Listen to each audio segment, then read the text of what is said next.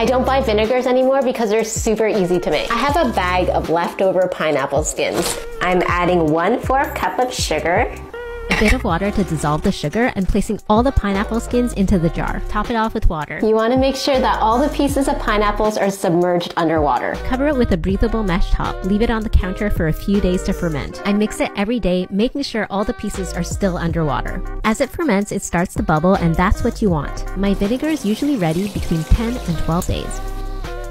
Yeah, tastes like vinegar. I use the vinegar in sauces like in these udon noodles.